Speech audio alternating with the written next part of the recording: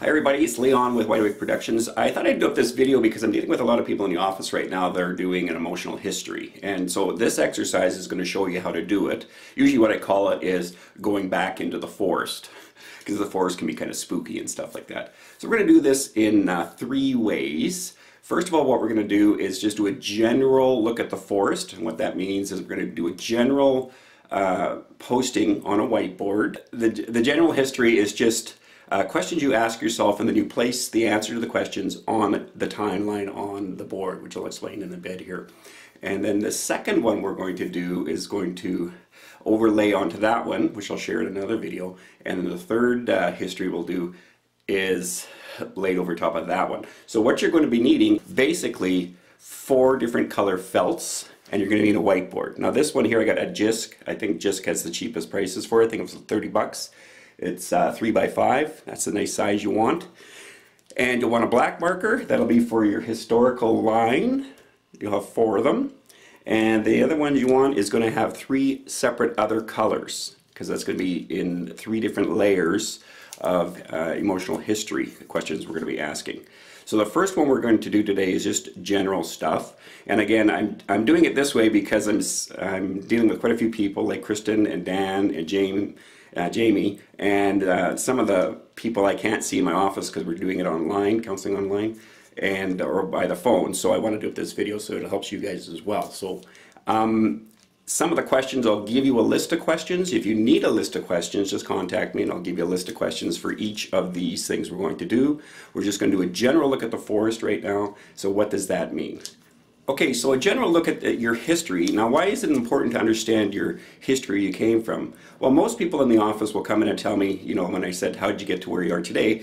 They'll go into their frontal part of their brain and recite to me, well, I was raised by this and that and that. And most of us have our psychological history down, memories of it, but we don't have the emotional history of how it affected us. So this exercise is to help us get information that's usually stored in our subconscious brought up to our consciousness, because as time moves forward we forgot a lot about it. So what it does is it draws that information up so we can actually fill out our timeline. And you don't have to be perfect, okay? So when we're asking for certain times, when we're writing them on the board here, sometimes you're not going to get it correctly, and then down the road you'll say, oh, actually that wasn't then, that was back in when I was 7 or 8 or 9. So I'll just give you a general overview for right now.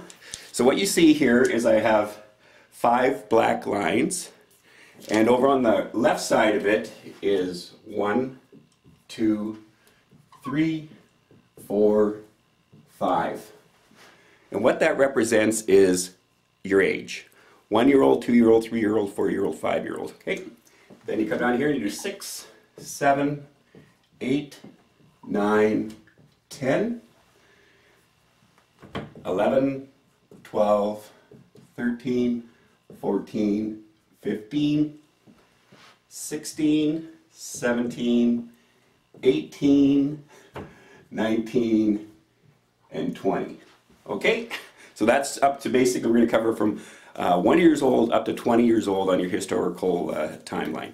And again, what we're doing is drawing up emotional information. So how does this work? Well, what I'd like you to do is just do some really general questions for yourself. So some general questions. We're not going into any, you know, monsters and dragons and demons or spooky memories and nothing like that in this first layering. What we're going to do is just ask yourself some interesting questions, basic questions. So like for the first time is, where were you born? And so where I was born would be basically around 1 year old. I mean, I know I wasn't born at 1, but we want to get to the part where we're starting to develop a certain part of our brain available to us. So where I was born is in Marvel, France. And so I would put here, born in Marvel. I think it's like that. France. So I'm using a different marker for this history, okay? So another thing I would ask myself is, where did I go to school? And I would write that down, start off at elementary school or whatever it happens to be. And so when I went to elementary school, it was, where did I go to elementary school? I started elementary school in, I believe it was Cold Lake, Alberta. So that's around 5 to 6. So I'll put Cold Lake, Alberta.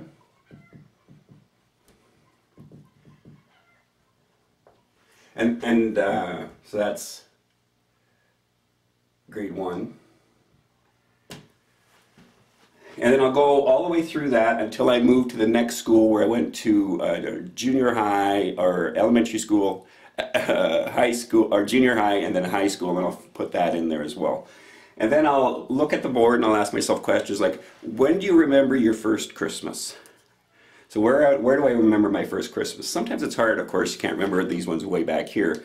But so the next question you could ask yourself is, when did I get my favorite Christmas presents? And I would have to suspect that that was probably around 9. And because I got a whole bunch of G.I. Joe stuff, like a helicopter, scuba diving G.I. Joe and stuff like that. So that would be marked, just marked on here in general, favorite birthday, or favorite, Christmas. And then I'll write a little note there why. Awesome presents.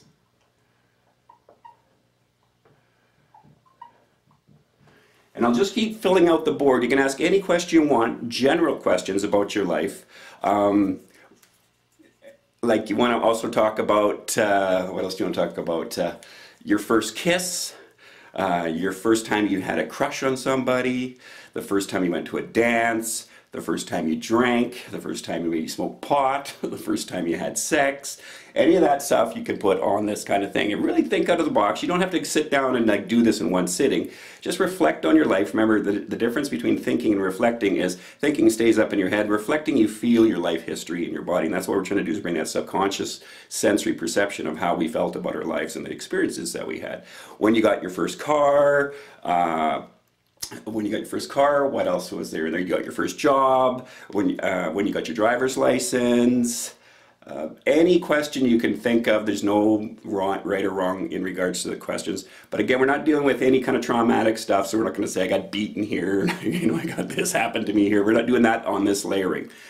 We're going to help our body and our brain actually prep for the third layering, which we'll deal with the monsters and dragons and demons, oh my.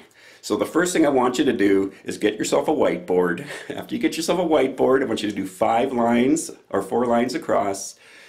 Make a timeline from 1 to 5, 6 to 10, 11 to 15, and 16 to 20. And just start filling it in. First boyfriend, girlfriend, first kiss, first time, the first time you got into a fight, like at school. If you ever got in trouble at school. If you ever got, bullied at school, you could put that on there. The first time you enjoyed your first birthday party. Your best friend, where was your best friends on here? Write them down when you met them. Write down when you stopped meeting them as well, because you want to have kind of a history of how you connected with people and how they left your life, or they're still in your life. Some of you do have childhood friends that you still hang out with, which is very awesome to have those people in your life.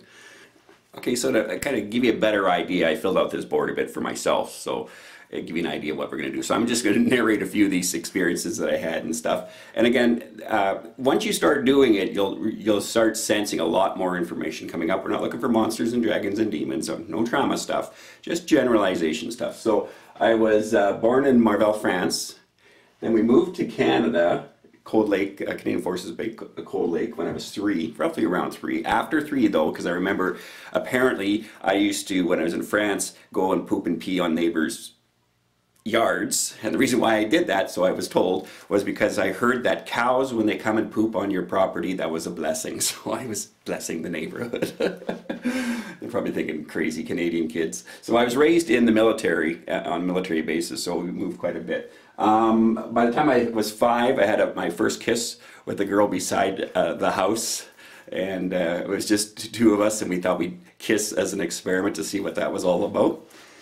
And then when I was in Cold Lake, I was in grade 1, and in 1969, this is in grade 1, I watched 1969 in July, to be precise. You want to put those dates on there because they're going to anchor you as you go through your timeline. I watched the moon landing on our black and white TV. Nobody was home. I don't remember anyone being home because I actually stayed and I was late for school because I was watching the moon landing. I remember going back to school after that. Went through grade 2, failed grade 2. Yeah!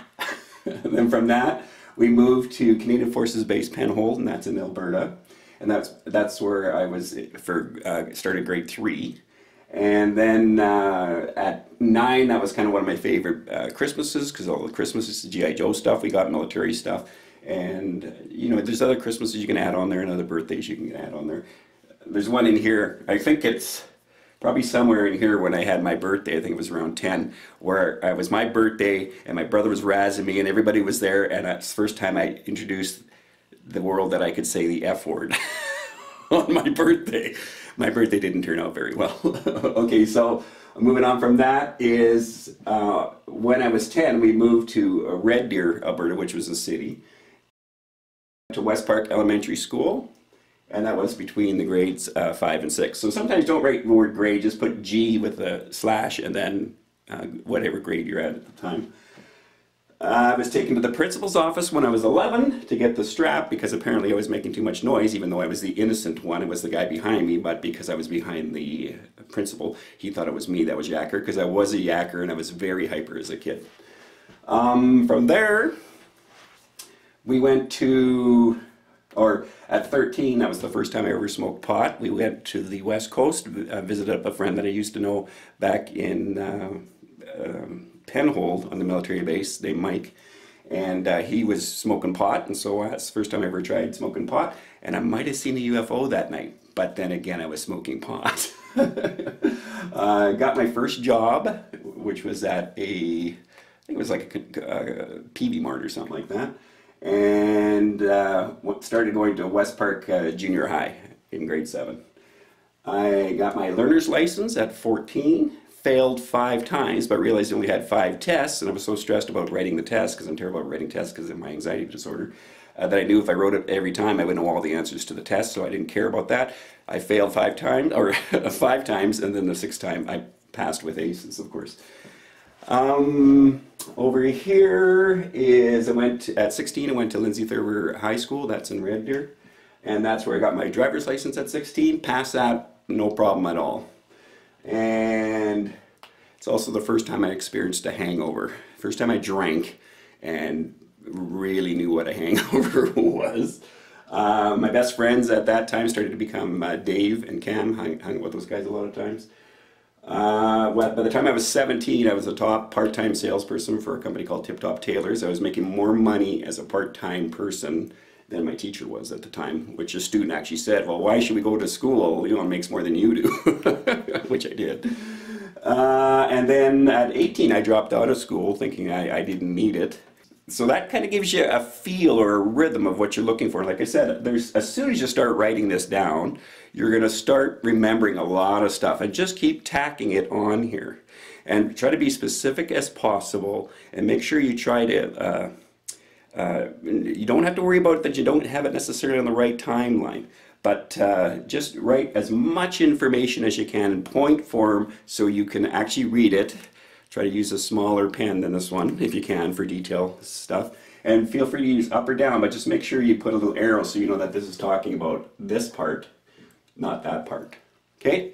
So that's going to be the first stage you're going to do on your whiteboard, is that technique right there. Keep going. Anything that comes up, again, there's no right or wrong. Any memory, every sense that comes up, because you'll start going back in time inside yourself, just plot it under here. So, whiteboard, JISC has them for the cheapest. I think they're $30 for 3x5. 4 different types of color felt. Black for the timeline.